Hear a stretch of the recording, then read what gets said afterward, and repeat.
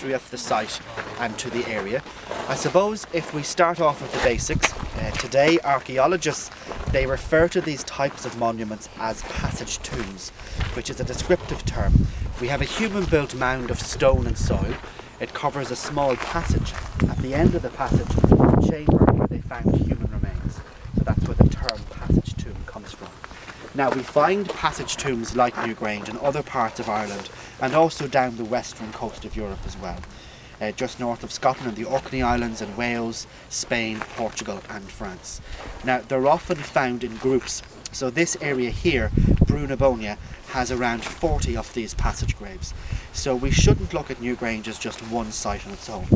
It's actually just a small part of a much larger archaeological complex that is now a UNESCO World Heritage Site. Now we have many different types of monuments here in Brunabonia, but the largest and probably the oldest visible remains of human activity in this area are these passage graves. Now we have 40 passage graves. Newgrange is one of 3 large mounds, and then there are 37 smaller ones. So the other 2 large mounds are called Knowth and Douth. Knowth is the largest. It's behind Newgrange, about 1 kilometre away, and the mound at Knowth is almost twice the size of the mound at Newgrange. The other large passage grave, Douth, is slightly bigger than Newgrange. It's about 2 kilometres behind me over in this direction. And we have 37 smaller ones. And you can see a couple of those. There's one in the field just below you there, a little grassy bump. There's another one in the next field to the left, hidden behind the tall tree. You might see it better when you're going back on the shuttle bus. But it gives you an idea of how these monuments can vary in size. Now, generally, passage graves are built and used during the Neolithic period, which is the last part of the Stone Age. Now, in Ireland, the Neolithic period begins around about 6,000 years ago or so. So it's around this time a group of people came to this area and they settled here permanently. During the Neolithic period, farming techniques were first introduced to this country from Eastern Europe. So the people who built all of these monuments were Ireland's first farmers. So they had to establish themselves here in this area, acquire the workforce, learn and develop all of the various skills before they started to build these types of sites. Now, according to the archaeologists, they didn't build the 40 passage graves at the same time, but they were developed over a period of about 300 years. So they built many of the smaller ones first, before they built the larger ones. Now we do have a radiocarbon date for Newgrange. It was built around 3200 BC, so just over 5,000 years ago this particular site was built on this hill. Now we still know very little about these people. This is an awful long time ago. There are no documents, there's no writings from the Neolithic period. So we have to go by what they've left behind for us to discover through excavation and archaeology. And we have to try and interpret that. And it's quite difficult, depending on who you talk to.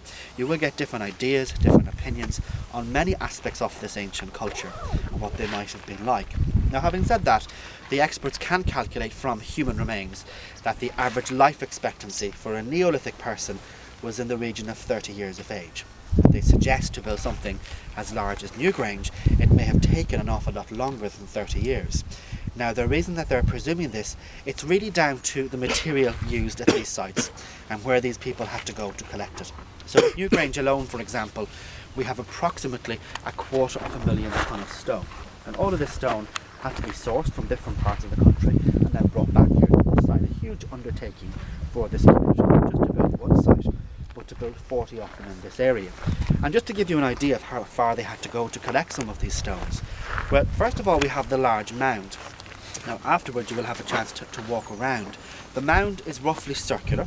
It covers about half a hectare of land, and it's mostly small stone, about the size of your fist, but all packed together. So there's around 200,000 tonne of small stones making up the mound fill, and those smaller stones were taken from the Boyne River. That's the most local stone used here.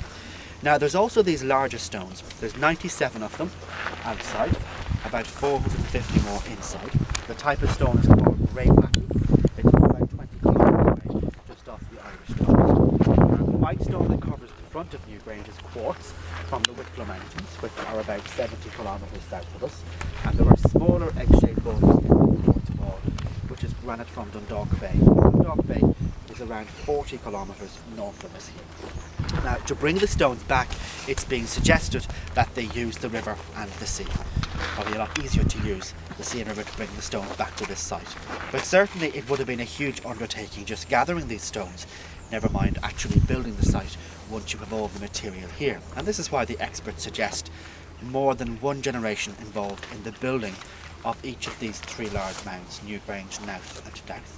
So obviously they were very important projects for these people if they were quite willing to give their entire lives even just to build a small part of these sites.